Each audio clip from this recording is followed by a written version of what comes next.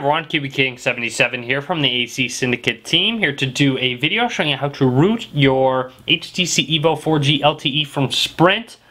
It's actually quite easy, so don't expect this to be very vigorous. It's very simple. So this will only give you root. It's not going to install any custom recovery, so you're not going to be able to install ROMs and such. I'll be doing more videos on how to install custom recoveries, unlocking your device and such, so be sure to stay tuned for those. Be sure to subscribe. But right away, this will just give you root access. You'll be stock rooted. You can use your root apps. You can get free Wi-Fi tethering. I'll do a video on how to do so there. You can delete bloatware, everything that it is good about rooting your device. So let's go ahead and jump into it. First of all, on your phone, you're going to want to go to Settings, scroll all the way down and go to Developer Options, and you're going to want to make sure USB debugging is checked. You're going to want to make sure that's checked up at the top. Once you've checked that, you are just about ready to go. So what we're going to need to do is don't plug our phone into our PC yet. Do not plug it in yet. We're going to need to install the drivers on our PC first, so we're going to want to make sure we do that. So click on the link in the description of the video below. It will take us to the AC Syndicate site. As you can see, go ahead and scroll down. Feel free to make an account here, a username and such. Feel free to join in on the forums. But anyways, go ahead, and as you can see how to root, drivers are right here. So click on this link. It will take us to the HTC site. You'll see HTC Sync for the EVO 4G LTE right here. Go ahead and hit Read More, and then scroll down and you will see a download button right here. Click on that download button, let it download, and then install it. So it'll basically install the drivers for your phone. After the drivers install, I highly recommend rebooting your PC. So go ahead and let the drivers install and then reboot your PC. Alright, one more thing. After you install the drivers, you're going to want to hit Start and then go to Control Panel. And once you're in Control Panel under Programs, hit Uninstall a Program. It'll go ahead and generate your list. What we're going to need to do is uninstall HTC Sync. Sometimes that can kind of mess with your device when you're doing this. So you'll see HTC Sync right here. You only want to uninstall HTC Sync. You'll see the drivers up above it are still there, but HTC Sync, hit uninstall and hit yes.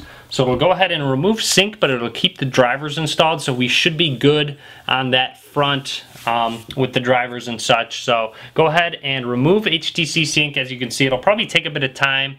So I'm going to go ahead and uninstall it, and I will be back. Alright, I also have HTC Sync Manager. I'm going to remove that as well. It'll take a bit of time to remove as well, so be patient with that. Of course, you only need the drivers and the BMP USB driver as well. So let both of these remove, and we should be good to go once we remove them. Alright, once uninstalled, we are ready to go. And then you're ready to go in the driver category. So you're also going to need to go back to that thread and click on this root files link right here. So click and download the zip file here.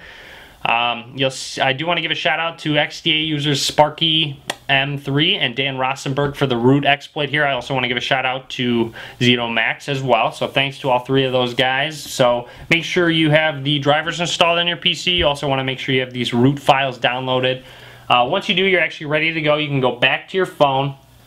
Alright, so once we're back to our device, we can actually plug it on in. So go ahead and plug in your EVO LTE. We're also going to, as you see, USB debugging connected up at the top. Make sure it says that. Have charge only on and hit done.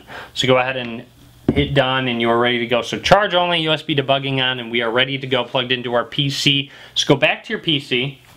And once we're back to our PC, we're going to want to go into our downloads folder or wherever we downloaded that root file. So once we have that root file downloaded, you'll see it's called EVO 4G LTE root right here. I highly recommend making a folder on your desktop. Just right click on your desktop and hit new. As you can see, I have one already right here. It's called EVO LTE root. Just hit right click and then hit new folder, create a new folder, and then call it whatever you want. EVO LTE, I'm going to call it. You can call it whatever you want, just make sure you know what it is. And once you have that folder made, go ahead and double click on this EVO 4G LTE root zip file that's in our downloads, and then select all of these files here. Click and drag all of them over to your EVO LTE folder there.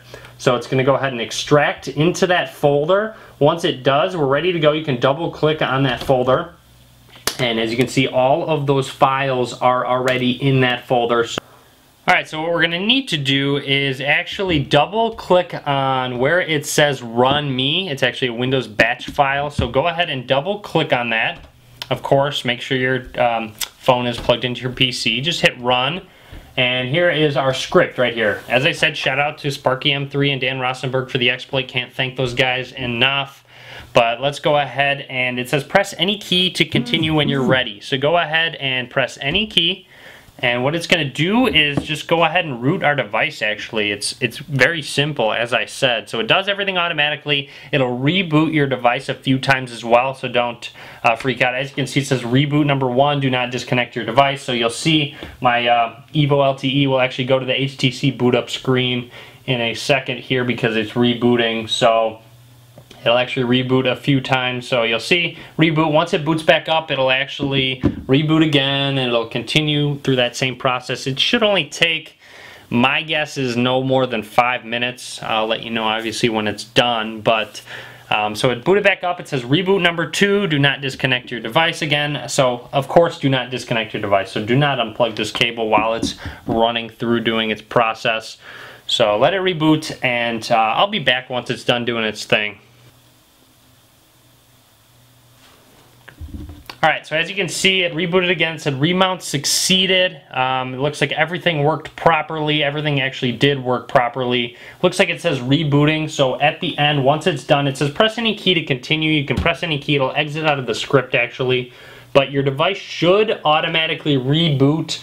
If it doesn't, for any reason, you can just go ahead and press and hold the power button, but as I said, mine automatically rebooted, so I'm going to go ahead and let it boot up. It could potentially take a little bit longer than usual to boot up, so kind of be patient with this first boot up, and I will be back once it boots back up. Alright, so after my phone rebooted back up, it actually rebooted again. I'm not too sure why, but if yours does that, mine just did it. So kind of be patient with that. You'll see it's booting back up again. So this time it should boot up just fine. Let's go ahead and double check and make sure. So it actually booted up. It said Android is starting, and then it did kind of a soft reboot and rebooted my phone. Hopefully nothing bad has happened. I'm sure nothing bad has happened, but let's go ahead and, of course, double check and make sure this boots up, which it is doing right now. And there we have it. So don't be alarmed if it does that soft reboot after it boots up the first time. Mine just did it, so do not be alarmed. I kind of wanted to hopefully make sure you guys saw that. So you can actually unplug your phone since we are done there with the script, so you can let it load on up. Alright, so now that everything has loaded up, I should see the SU application in my app drawer, and I do. Where is it? There it is, Super SU right there. So there it is. I have it. You'll see it's called Super SU. You can actually go into it. I highly recommend doing this. It says the SU binary needs to be updated. Continue. Go ahead and hit continue. It'll go ahead and update your binary, and there we are ready to go now. So I have went ahead and installed an application called Root Check from the Play Store, actually. So I'm going to go ahead and hop into it just to show you guys that I am, of course, rooted. So I'm going to hit verify root access. It'll ask for super user permissions. I'm going to grant it super user permissions, and of course, congratulations. This device has root access. So there you have it. That would be how to fully root your HTC EVO 4G LTE from Sprint. And that would be it. So you're stock rooted, of course.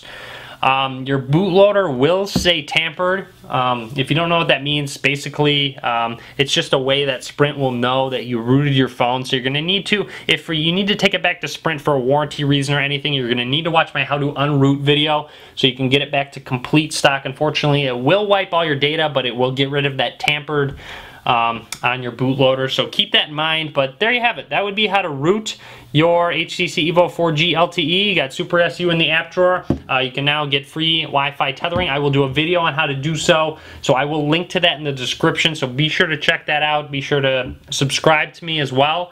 Follow me on Facebook, Twitter, and Google+. All links will be in the description of the video below, and as always, thanks for watching. Be sure to give this video a thumbs up.